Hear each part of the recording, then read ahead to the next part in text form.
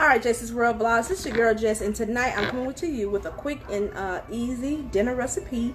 Comment down below if you've made this before. What I'm making tonight is chicken pot pie, and it's going to be quick, it's going to be simple, and it's easy for those of us that are busy, you know, whatever the case may be. If you're not busy, it's just quick and easy.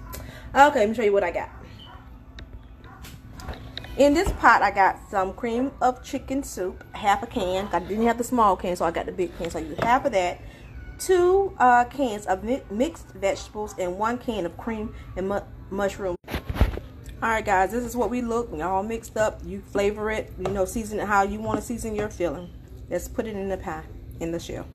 This is what the bottom's like. I pressed all the pie crust.